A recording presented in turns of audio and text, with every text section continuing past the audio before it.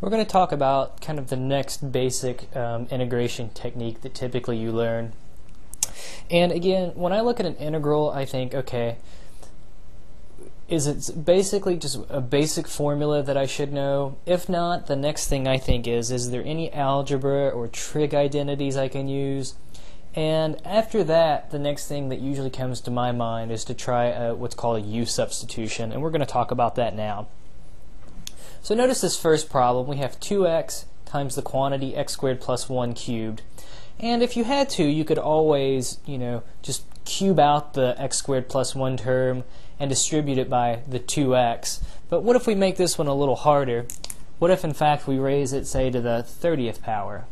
Definitely, you're probably not going to want to multiply that one out now. It's going to be pretty tedious. So the idea is, if you look, notice at this x squared plus 1 term, if I take the derivative of x squared plus 1, I get 2x, which is convenient because there's a 2x in this problem. So you'll learn to look for things that are derivatives of each other. I'm going to make u be equal to the x squared plus 1 term. Also, things raised to powers a lot of times will be what your u should equal. From this, I calculate du. Well, du is going to be 2x, and then we tack on a dx.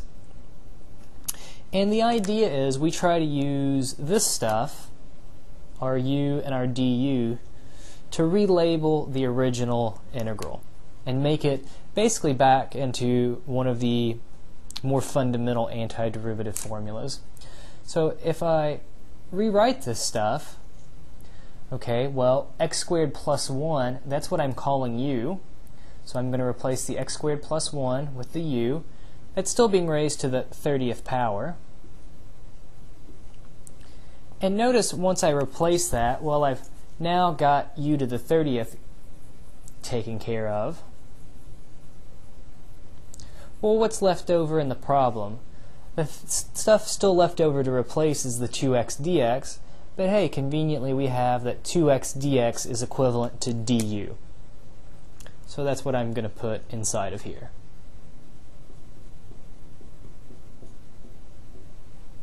So the idea is now I've turned this into a more fundamental problem. It's like having x to the 30th dx. Well, the antiderivative of u to the 30th is just a variable to a power. I'll add 1, divide by that new number, tag on my plus c since this is an indefinite integral. And the last thing that you have to do on this problem, since you started with x's, you want to finish with x's, just resubstitute what u is again. So we know that u is x squared plus 1. I'm going to plug that in right there. So I'm going to get x squared plus 1 raised to the 31st power divided by 31 plus c. And that's our solution. So the trick is you're trying to somehow just relabel things and turn it back into an easier problem that you already know how to deal with. Okay, in the next problem, okay, sine times cosine, that's not one of the basic antiderivative formulas. Certainly we can do sine individually and cosine individually, but together they pose a little bit more of a problem. And the thing to catch here, sine and cosine are derivatives of each other. Okay, you pick up a negative in one of them, but close enough.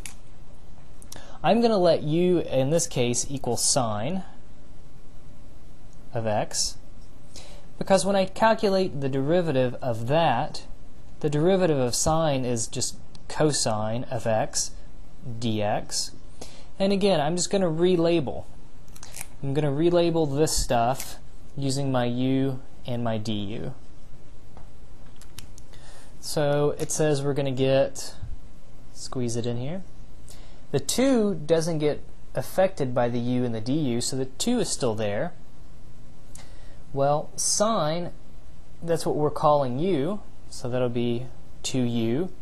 And cosine of x dx is all being replaced by the du. So cosine of x dx is equivalent to du. Okay, I'll replace that with a du. And this is something I know how to find the antiderivative of again. it says all you have to do, the constant comes along for the ride, you add 1 to the power, you divide by that new power, plus c. So certainly here the 2's would cancel out. And again, all I have to do is replace u with what it was in my substitution.